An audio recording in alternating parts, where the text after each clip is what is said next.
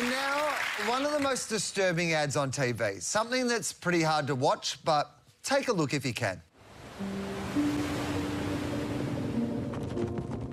This is what happens when Australian sheep are shipped into a Middle Eastern summer. The vessels turn into giant ovens. For the animals, there's no escape. We can't let this happen again. Let's end live export. Authorised by Animals Australia, Melbourne. Karen, can a message still work if it makes you want to look away? I think for Animals Australia, for what they need to say, the only thing that's going to change is when people say this has gone too far and it needs to stop. And in a post-truth world that we exist in now, shock tactics just come off as fake. So all they're just doing is actually telling you what's happening or showing you what's happening. And they haven't treated this to be really scary. They haven't made it black and white. They haven't put grainy footage of it. They haven't had like a harrowing violin playing in the background. They've just shown real footage because we've sometimes just seen too many CGI-led horror films and the scariest thing can just actually be reality. And I can't watch this ad. Like, I cannot bring myself to watch this on television. And it's so utterly distressing, but it really reinforces my position on how I feel about the issue. And this is a political issue. It's not, I mean, I didn't even know it was Animals Australia, and that makes no difference to me because what they're doing is lobbying Parliament and trying to get a bill passed which is going to improve the conditions for these animals. Yeah. So, and ultimately, hopefully, cancel the trade. But for me, I just think whenever I even see the start of this ad, it makes me so enraged that we haven't done this yet.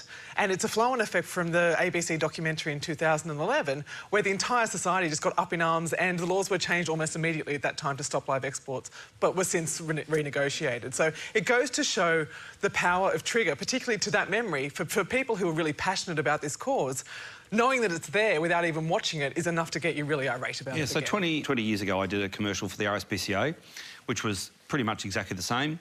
And, of course, then there is a lot of political outrage, or social outrage, and then a lot new laws are put in and new ways to go about, you know, doing live sheep trade or live trade of all animals.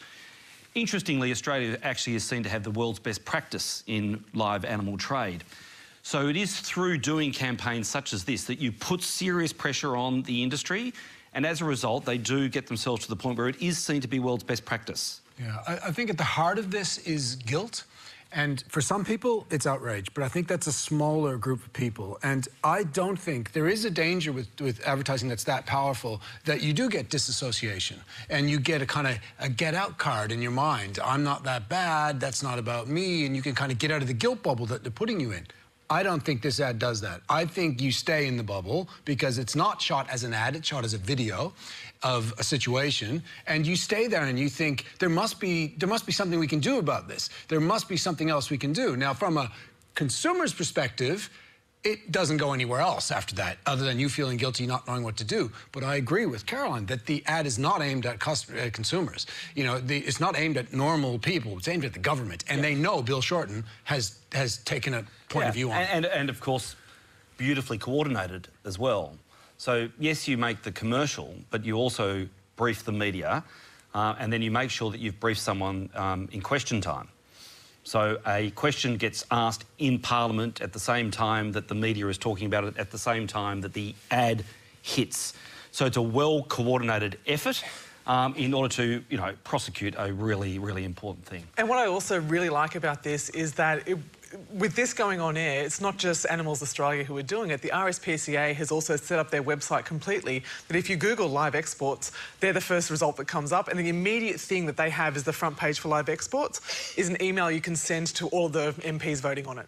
And I love that that is so proactive that you can easily do that. Just go to the website and actually go, I want to write an email to these senators and send it all off in one hit. But I think it's a target market. You know who I think the people that will be most disgusted and will turn away from the ad? Are farmers. You know, farmers that their whole life is around raising these animals and in this system, and then they see this, and for them, I think they will be going like that. Animal welfare is